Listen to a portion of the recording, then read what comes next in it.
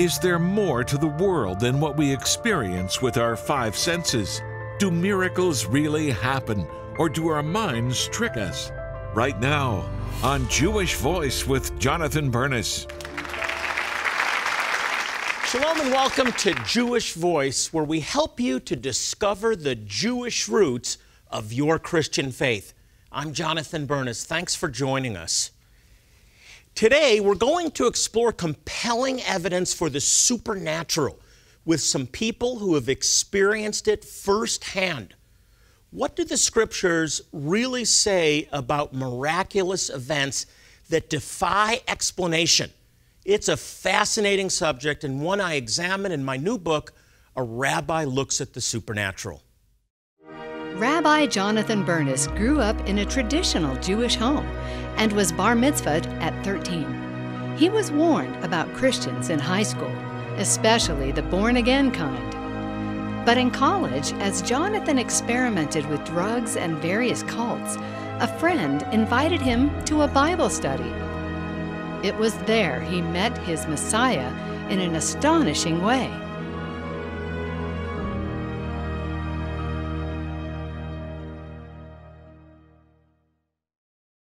More about how I met Yeshua in a minute, because I'm not the only one who had a supernatural encounter with Yeshua. Let me introduce our first guest. He's Rabbi Eric Tokajer, and I want to welcome him to the program. A longtime friend. It's great to be here. And ministry partner. I love having other Jewish believers on the program because we all have similar testimonies. We were raised told that Jesus was the God of Christianity, us and them, and then we had a supernatural experience in some way, shape, or form that brought us into this great relationship. But like me, you prepared for your bar mitzvah. Correct. You entered into adulthood at age 13 when you read from the Torah. And then what became of your Judaism? What was your view of Judaism? Well, my family was very active in the synagogue, and after my bar mitzvah, you know, up until your bar mitzvah, you pretty well learn how to be Jewish and how to say the traditional prayers and how to read Hebrew and the history of the Jewish people and primarily on the Holocaust and things like that. Then after your bar mitzvah, you actually begin to study the scriptures in Hebrew high school or yeshiva or something above that, where you actually start breaking into the Word. And when I did, I started reading things, for instance, in Leviticus, where it said there had to be a sacrifice every year to cover the sins of Israel. And yet there wasn't a sacrifice happening anymore. So I began to ask the rabbis, my rabbi and then other rabbis as time went on, the question, how are Israel's sins covered? Let me stop there for a second, because this is so critical. It's really important to understand that that concept has been all but eliminated from Jewish faith, that you need a temple, Absolutely. That you need a sacrificial system, when in fact that's why Yeshua shed his blood, to fulfill the sacrificial system. Exactly. So at that point, I started looking around, looking at more scripture, finding things that really confused me more than anything else, made me question, and I became agnostic. And I was 17 and I joined the Navy, and in Millington, Tennessee, on the base that I was at, they were playing Christmas music all over the base. Well, that offended me. Even though I was an agnostic Jew and I really wasn't practicing, I didn't want to listen to what I considered Christian music everywhere I went. So I put in a request to have it stopped on the base, and it was.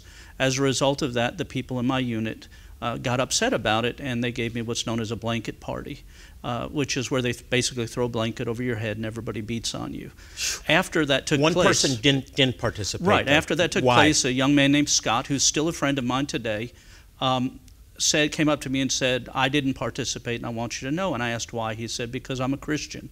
And I responded to him by saying, what difference does that make? Christians have been killing Jews for 2,000 years.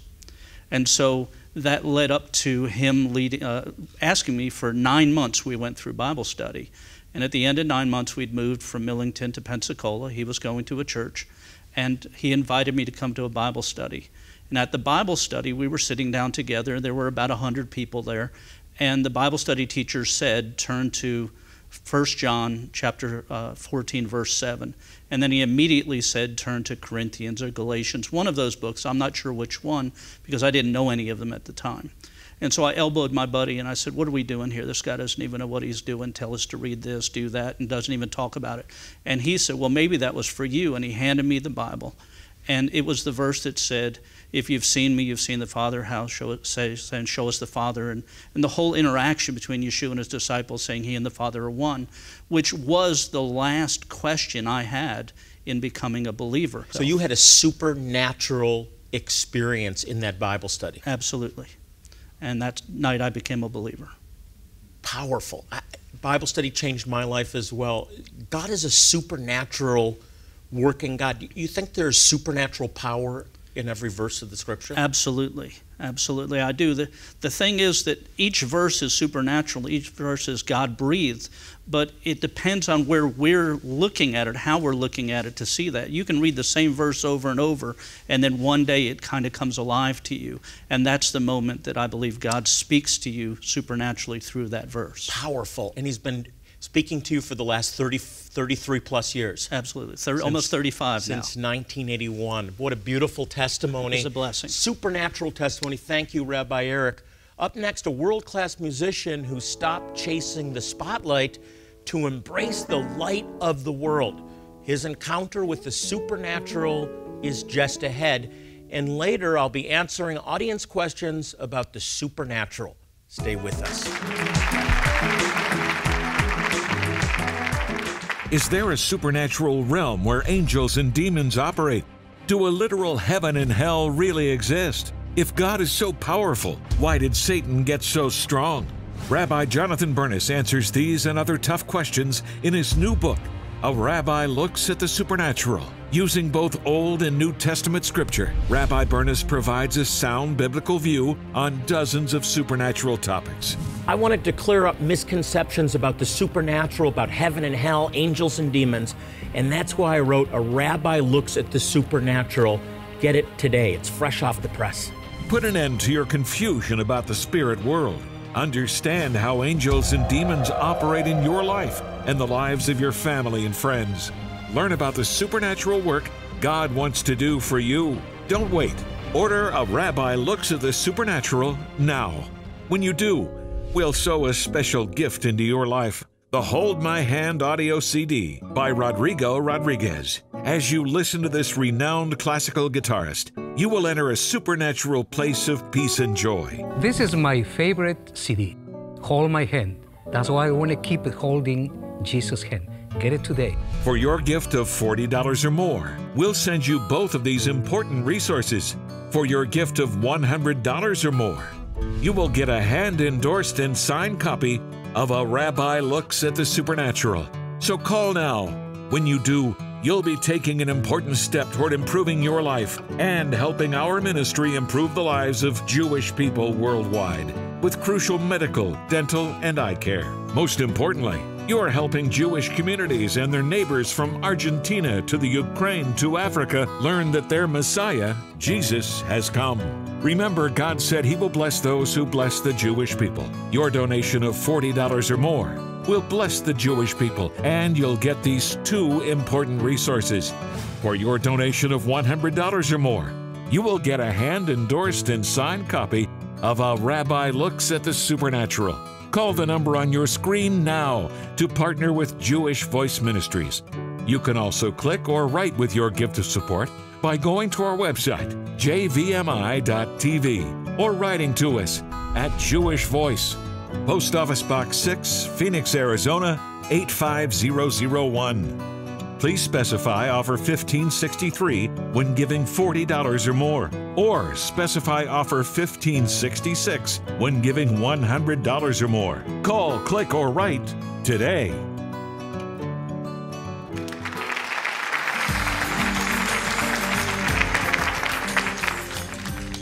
Today we're talking about the supernatural, and it's because hot off the press, and I literally mean this, it just came out, my newest book, A Rabbi Looks at the Supernatural, and we're looking today at how God uses the supernatural to get our attention.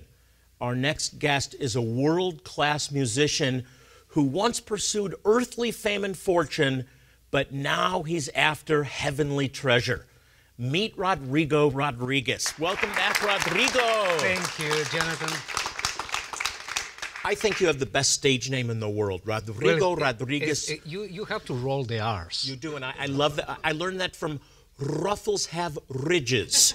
So Rodrigo Rodriguez. I love the name. More importantly, I love you, and I love the wonderful gift that God has given you. Now, I've never interviewed you before, but you have a fascinating testimony. You grew up in Ecuador, and you recorded your first album at age 12. Yes. Right? Wow. How do you do that at age 12?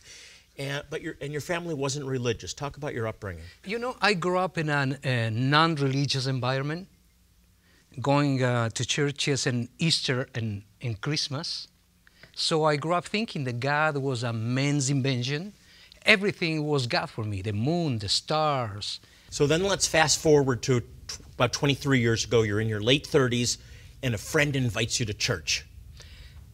This friend was my agent. This guy in charge of my music business. So you had to go. Well, if you wanted gigs, you had to go. Well, you know, I was refusing in the beginning. I told this guy, listen, you are my agent. You are in charge of my music. I don't need nothing else. Guitar is my all I need. So if God works for you, good for you. But, you know, just leave me alone. And this guy said, Rodrigo, if you go with me to church one time, I will stop to telling you about God. So I was thinking, if I go with this crazy man for an hour, then he's going to leave me alone. And I went to Costa Mesa Calvary Chapel, Pastor Chuck Smith, an amazing teacher. Everything that Chuck spoke that day came to my heart in an amazing way. And I understood the gospel the way how I should. Wow. So did you accept the Lord that day? No, not that day. But you know, the next Sunday, I went by myself. Ah, you went back, huh? And the next Sunday, I think after 3 weeks, when Chuck did an altar calling, I get up and I came and said, God, I'm here. You had a supernatural moment with the Lord, though, that changed everything. Yeah, you know, I was playing First Baptist Church in Sarasota, Florida. And usually when I play the guitar, I close my eyes. And it's not necessarily to show the people that I can play with my eyes closed, you know. I was playing Shout to the Lord. By the way, Shout to the Lord is the first song that I arranged of sacred music or Christian music, however you want to call. And I was playing Shout to the Lord, closing my eyes, and I hear this amazing choir, 4-part choir, singing Shout to the Lord. So I was smiling. I was thinking, man, these people know how to sing. Probably all the congregation, they sing in the choir of this church. And it was the perfect harmony. And I opened my eyes to give them an acceptance. And I opened my eyes and everybody was quiet. Nobody was moving their lips. And that was a time with it never happened again, I tell you. But this is like the Lord saying, Rodrigo, I like your music, but more I like than your music, I like the sense of your music, who you are playing to. Now, you're in for a treat. This master guitarist is going to perform the song that triggered a heavenly chorus right after the break. Is there a supernatural realm where angels and demons operate? Do a literal heaven and hell really exist? If God is so powerful, why did Satan get so strong? Rabbi Jonathan Bernis answers these and other tough questions in his new book, A Rabbi Looks at the Supernatural. Using both Old and New Testament scripture, Rabbi Bernis provides a sound biblical view on dozens of supernatural topics. I wanted to clear up misconceptions about the supernatural, about heaven and hell, angels and demons, and that's why I wrote A Rabbi Looks at the Supernatural. Get it today. It's fresh off the press. Put an end to your confusion about the spirit world. Understand how angels and demons operate in your life and the lives of your family and friends. Learn about the supernatural work God wants to do for you. Don't wait. Order A Rabbi Looks at the Supernatural now. When you do, we'll sow a special gift into your life. The Hold My Hand audio CD by Rodrigo Rodriguez. As you listen to this renowned classical guitarist, you will enter a supernatural place of peace and joy. This is my favorite CD, Hold My Hand. That's why I want to keep holding Jesus' hand. Get it today. For your gift of $40 or more, we'll send you both of these important resources. For your gift of $100 or more, you will get a hand-endorsed and signed copy of A Rabbi Looks at the Supernatural. So call now. When you do, you'll be taking an important step toward improving your life and helping our ministry improve the lives of Jewish people worldwide with crucial medical, dental, and eye care. Most importantly, you are helping Jewish communities and their neighbors from Argentina to the Ukraine to Africa learn that their Messiah, Jesus, has come. Remember, God said He will bless those who bless the Jewish people. Your donation of $40 or more will bless the Jewish people, and you'll get these two important resources. For your donation of $100 or more, you will get a hand-endorsed and signed copy of A Rabbi Looks at the Supernatural. Call the number on your screen now to partner with Jewish Voice Ministries. You can also click or write with your gift of support by going to our website, jvmi.tv, or writing to us at Jewish Voice, Post Office Box 6, Phoenix, Arizona 85001. Please specify offer 1563 when giving $40 or more, or specify offer 1566 when giving $100 or more. Call, click, or write today. Supernatural events are everywhere in Scripture, especially in the miracles of Yeshua. The Bible also talks about the miraculous power that is unleashed through giving. When you give, God actually multiplies the blessing in your life and the lives of others. Your financial support is helping countless Jewish communities in need. When you give, they receive hope and healing, and most importantly, they hear the good news that their Messiah has come. We are visiting a poor rural village in Ethiopia, a community that identifies as Beta Israel, one of the lost tribes of Israel. We're here to distribute thousands of life straws to the people living here. They come very sick in Jesus' name. By Jesus' name. And most of them are sick because they can't get clean water. But we're doing something different today, something new. You see hundreds of people waiting in lines to go into what we call the water tent. It's there that they'll be given instruction on how to use the life straw, a simple water filter that takes out 99.9% of the bacteria. The biggest problem in Ethiopia is clean water, and the solution is life straw. This is the poverty they live in. This is nothing more than a 15 by 15 room, no electricity, no plumbing whatsoever. They sleep in here, they eat in here, and they're in absolute poverty. We can't even imagine the kind of poverty they live in the United States. Little Mita here, 3 years old, distended belly from malnutrition, but more from poor water. The quality of water here is very poor, it's polluted, and the bacteria, the parasites cause this to happen, and so many of the people that come to our clinics are suffering from digestive problems. We can help them by giving them clean water.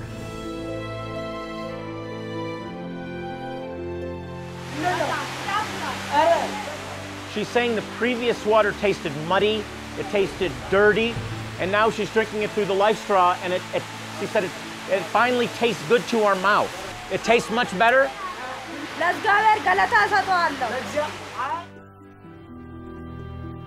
And now we have a worship service. They're thanking the Lord for His divine provision. Now they'll have clean water that's safe to drink. We're thrilled to be able to be a blessing in this way. We've shared with the people that as they take each drink of water out of this life straw, they can remember the Lord's love for them and the love of His people for them. It's amazing. Jewish people in Ethiopia are hearing the gospel, some for the very first time because of your financial support. When you partner with Jewish Voice, you help us to provide life-saving water filters, vital medical care, dental care, eye care to Jewish people in the poorest regions on earth. Most importantly, you help us to proclaim the good news of Yeshua with them. When you donate to this ministry, you're changing lives worldwide. There's so much more to do, and we need your help now.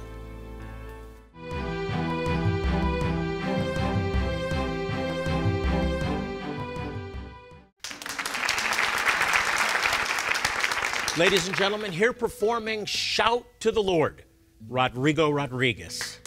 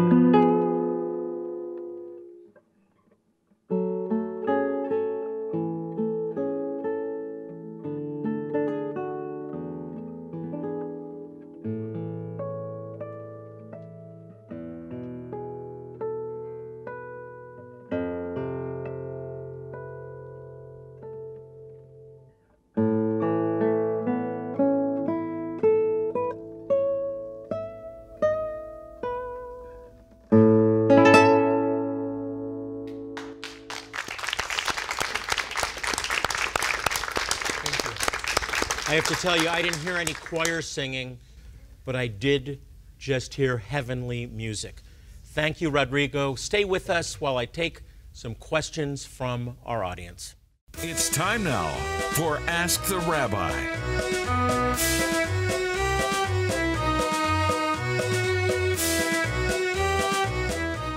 Okay, we have some questions now from our studio audience. Stand up, tell us your name and your question. Yes, Jonathan, my name is Carolyn, and I am just wondering why God uses supernatural means to reach just some of us and not all of us. Carolyn, that's a great question, and this is my response. I think God deals with all of us supernaturally. I just think it's more evident just in some cases.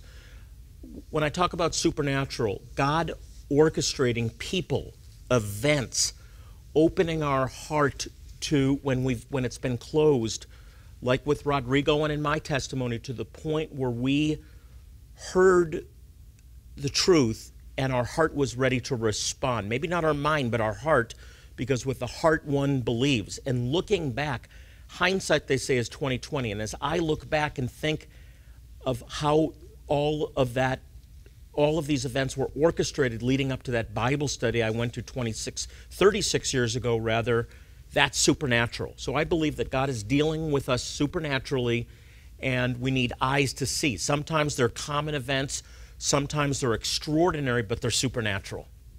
One more question. Stand up, tell us your name and your question. Hi, my name is Nan, and I'd like to know, do you think that supernatural phenomena occur as much today as they did in biblical times? That's a really good question, too. And as one who travels around the world, and particularly spends a lot of time in places like Africa and India and developing nations, I would say it depends. The answer is yes, by the way. but it depends where. In the Western world, America and Europe, we aren't as open to miracles, and we aren't in need of miracles. We have a doctor emergency room at our fingertips. In 5 minutes we can be there. But in places like India and Ethiopia, in the bush of Zimbabwe, they have to rely on a supernatural healing, and their worldview is more open than ours to the supernatural, which answers a question you didn't ask. Why is there so many more healings outside of America, of Canada, the United States, Europe? It's because of an openness to the supernatural realm. And I'm hoping to see more miracles here in the United States and in Europe. Thanks for your questions. And if any of you have a question for us, you just go to jvmi.tv and you click on Ask the Rabbi. And who knows, maybe your question will be used in an upcoming program. Well, we're out of time for today, but before I go, I want to pray a special Hebrew blessing over you. This is a prayer that's been prayed over the people of Israel since the time of Moses and Aaron in the Exodus. It's called the Aaronic benediction. Yivarechecha Adonai v'yishmarecha. Ya'er Adonai panav elecha v'chuneka. Yisa Adonai panav elecha. V'yasem lecha shalom. And now may the Lord bless you and keep you. May the Lord turn his face towards you and be gracious unto you. May the Lord lift up his countenance upon you and give you his shalom, his peace, in the name of Sar Shalom, Yeshua HaMashiach, Jesus the Messiah, the Prince of Peace. Amen and amen. Remember, if you have a prayer need, we're here for you. You can log on to our website at jvmi.tv. God loves you, and so do we. I want to close with Psalm 122:6, which says, "Pray for the peace of Jerusalem, they shall prosper that love thee." And speaking of Jerusalem, that reminds me, we're going to Jerusalem next May to celebrate the 50th anniversary of the restoration of Jerusalem. We'll be right there at the Western Wall with thousands of Israelis to celebrate. Join Jewish Voice Ministries as we tour the Holy Land and celebrate Israel 2017. On this trip, you'll stay in 5-star accommodations as we tour Nazareth, Jerusalem, the Mount of Olives, and more.